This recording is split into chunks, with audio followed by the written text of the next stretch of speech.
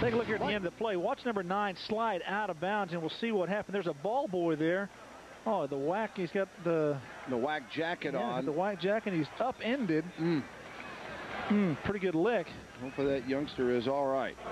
So, all these big guys, they got pads and helmets and everything on, but that young man is completely unprotected. He took a pretty good shot.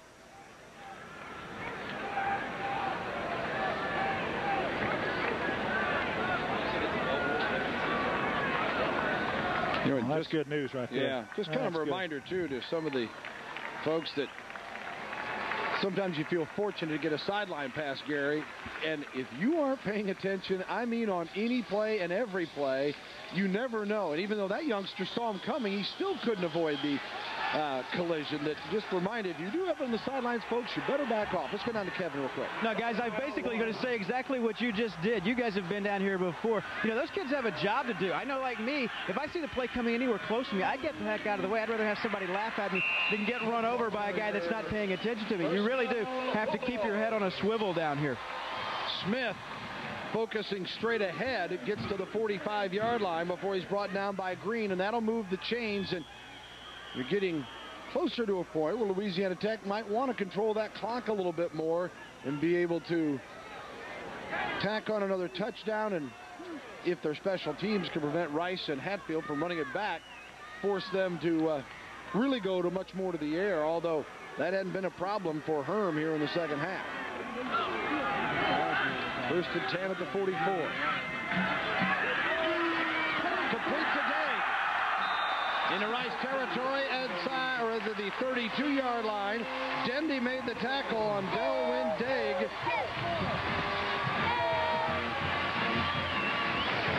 "24 yards on the pickup." The Daig's having a fine afternoon. Good receiver. He's their go-to guy now, Bill, and they're going to get it to him as much as they can. The quick slim post again, and second time he's made that big catch over the middle. 8 catches, 123 yards now for Delwyn Daig. And it's first and 10 at the 31, more importantly for the Bulldogs.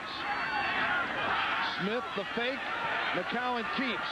Dances right by one defender and then leans to the 20. He's got a first down.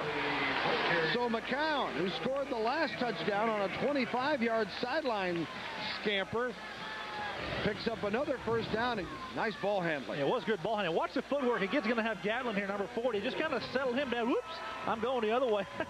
Big, tall guy getting around him, but Gatlin comes back to make the tackle along with Denby. Good job that time by McCown and showing his open field ability, Bill. Caps comes in with the play as Daig splits wide to the right side.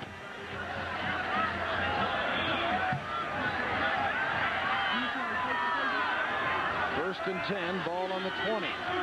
McCown with 3 on the play clock, better snap it. Calls the timeout. Timeout, Louisiana Tech with 6:51 remaining in the football game. Or I should say in regulation today, 38-31. You never know with this game going on the way it's going right now. And you know, Rice at this point has just got to be thinking, if we could just have a possession where we have a chance to tie or take the lead. Well, they need to stop them here. We'll have it for you in a moment. Gets the football and is stopped at the 20-yard line. Got a yard, I guess it was. Yeah, they make it second down and 9, and Sabula made the tackle that time. There's a look at Nick. Coming into a football game, the Louisiana Tech Bulldogs offensively, Bill, Conroy Hines, their offense coordinator, told me, said they like to throw the ball probably 65% of the time and throw at the remainder and run at the remainder. But now's the time of the football game where you want to run the clock, you want to get yardage and take that just the other way. But they still throw the football first and second down, even when they're ahead in the ball game. And sometimes that can create some problems, but they've been effective in the last couple of drives. Second and 9 from the 19. McCowan dancing, looking, in trouble. Ran into his own man, and he is sacked at the 31, maybe 32-yard line, where Green made the tackle on Luke McCowan. And that's a big play because it's going to knock them back if they're going to attempt a field goal here on possibly even a 4th down. It brings up a 3rd down. Good coverage. Watch, you're going to have umbrella coverage here. It's zone coverage, actually. The linebackers are just dropping underneath, and you see the zone coverage underneath here, and quarterback can't find anybody. Good job by the defenders of coming in there and just continuing on the play. The point I'm talking about, though, is here on 3rd down, it's a 3rd and long, 3rd and nearly 20. That'll be a a 45, 46-yard field goal if they don't get anything else. Daig with the reception, and it will be a long field goal attempt. They're going to mark it at the 25-yard line, so you're looking at about a 42, 43-yard field goal. Now, Scobie's hit it from 48 as his long this year. He also hit a 51-yarder against Miami last year. There is virtually no wind on the flagpole, although at the top of the stadium still breezing, what would you think, a little bit of a crosswind, or at least additive some. He sets up for the 42-yarder. Big play. Not going to get there. And he misses on the 42-yarder, and Rice holds. And that will give the Owls possession on the 25-yard line. 4:39 to go. Down a touchdown. Look at Ken Hatfield over there saying, well, guys, what I tell you, here's what you wanted, wasn't it? All you got to do is go score. Well, I credit Ken Hatfield because he has really opened up that offensive playbook this year. He's put in the no huddle. He's put in the shotgun offense, able to work that effectively. He's expanded and gotten more depth at his wide receiver position, so it allows him to throw. So overall, they've done a good job with their package, and coming out here in the second half, been able to score some points. Want to remind you that tonight it's a doubleheader on college football presented by Kyocera. Colorado versus Oklahoma State, and then Washington takes on Arizona State, all on Fox Sports Net. Starts at 6 o'clock Central as Rice comes out on first down. And Herm in the second half, 9 of 14, 164 yards in the touchdown in the air after 0 of 3, no yards passing in the first half, Gary. Incredible. Best passing day for Rice in better than 2 years.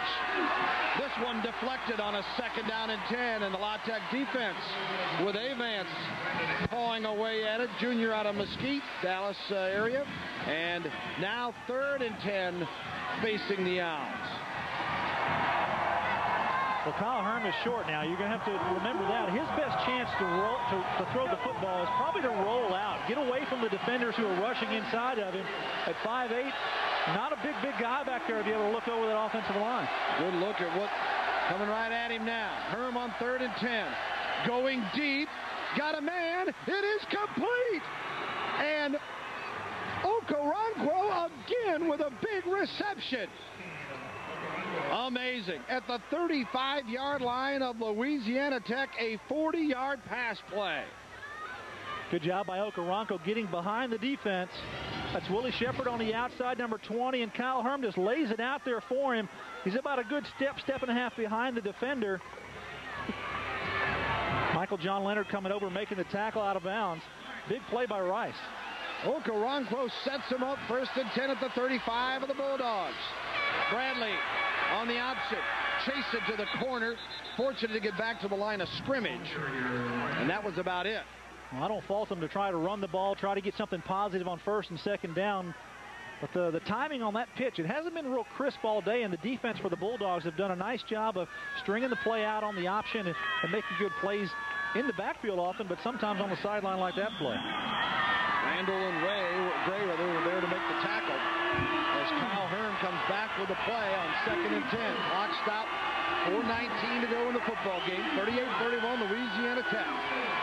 Herm out of the shotgun this time. Got a little time, finds a man. And Hawkins with the reception. Shepard the tackle inside the 30. It'll be 3rd and short. Vincent Hawkins normally just a halfback, Bill. That's what Ken Hatfield's done. He's taken his halfbacks, he spreads them out. They go now to the bone. They bring it out to the 4 and 5 wide receiver look. Real versatile offense. 3rd and 4 on the option, and right up the middle. Boy, Herm took a shot. Kyle Herm, after handing that football off, got rocked as Avance made the tackle. Robbie Beck is really close, Bill, to the 1st down. They're going to probably measure it here.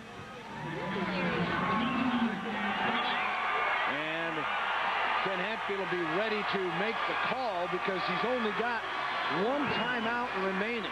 Now, the clock is not the problem here. It's the 4th down. They've got to get a 1st down here to continue this drive, and going to get up there and try to punch it out for the 1st down. 4th and 1. Everybody in tight. Beck got the first down as he leans across that left side. That'll move the chains. Gray made the tackle at the 28-yard line. They'll respot the ball and start the clock again with 3:13 right now. Well, the offensive line, pretty good surge. They do a lot of scramble blocks on the offensive line there for their normal option running attack, and no different in short yardage. Do a good job getting into the legs of the defenders, so that they enable Beck for the first down. Hearn going deep, first 6 in the end zone. He caught it! Touchdown Owls! Who else? Booth! Gavin Booth! And Rice is 1 point away from tying this sucker up. 38-37. Incredible, Gary. This has just been an incredible half of football for the Rice Owls. A career quarterback performance by a quarterback here for Rice with Ken Hatfield at the helm, with his coaching staff and this offense. It has opened up. Kyle Hearn, I tell you, as a sophomore, got a real bright future with this group. All important point after by Skeen. Up and good. They've caught him. 38-38. A 31-point deficit was facing Ken Hatfield's team, and they start all over with 3 minutes to go. Well, whatever Ken Hatfield told his bunch at halftime, if he could bottle that and sell it to coaches around the country, he'd be a millionaire. That was I'll tell you, it's been a great effort by that bunch coming back. And Louisiana Tech, they've got to find a way to get some life and find a way to get back in this thing. They did have had their opportunities, but the defense of Rice has responded when necessary, got turnovers, and turned positive, putting points on the board. So a 23-yard touchdown pass as Booth grabs it. And let's take another look. What a throw by Hearn. Well, Hearn just throws it up and outside, and Gavin Booth is just going to be neck and neck here. Just the defender turns around. Shepard doesn't even see the ball. What a catch. Gets it up under one arm. Watch his left arm. Shepard is just shattering him there. He turns his head around trying to disrupt the catch, but just a great, great effort. So Hearn and Booth have connected on 2 touchdown passes. Hatfield's got a 15-yard run. Beck has got 2 touchdown runs on short yardage gains.